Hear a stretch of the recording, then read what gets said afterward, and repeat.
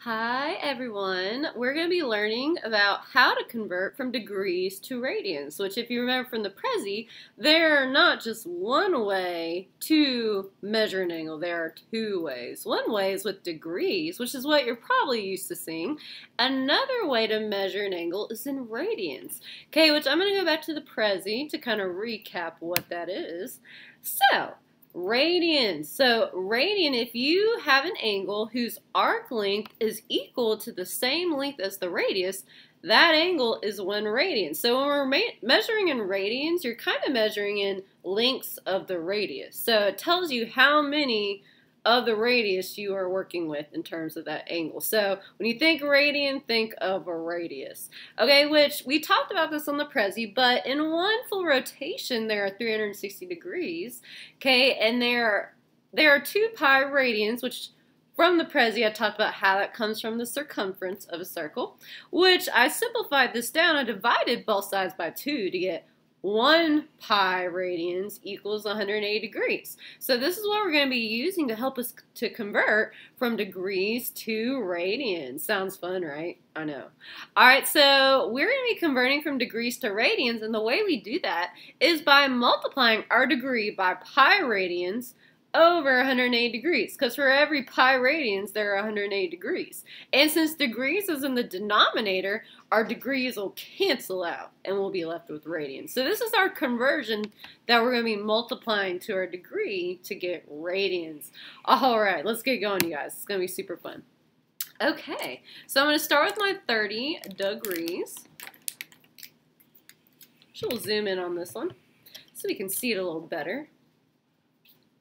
So I'm going to start with my degrees, and all we're going to do is multiply that bad boy by pi radians over 180 degrees.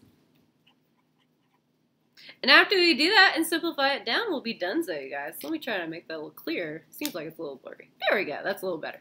All right, so first of all, the important thing we need to take away is that our degrees cancels out. We're trying to get rid of degrees. We don't want degrees anymore because I'm trying to convert to radians. The only unit I want left are radians, which currently, since my degrees canceled out, the units I'm left with are radians. Holy hot dog, right? I know, you guys. All right, let's keep going. So since we have a fraction, I'm going to change 30 to be a fraction, which 30 is secretly over 1.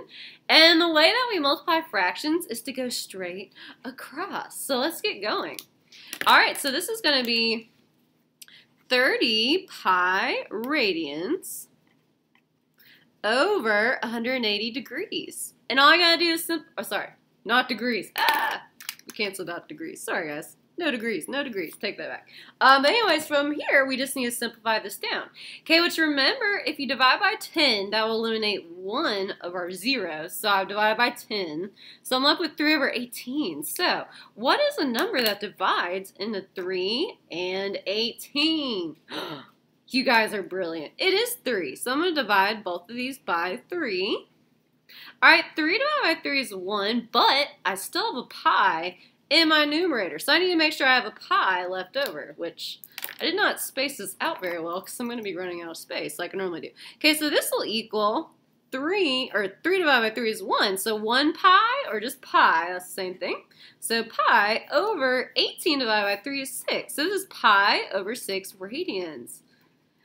And typically, you guys, radians will have a pi in the unit because we have to multiply by pi to convert to radians. So I'm not saying you can't have pi in order to be radians, but a lot of times when you convert to radians, your angle will have a pi in it. So that should be something you're familiar with.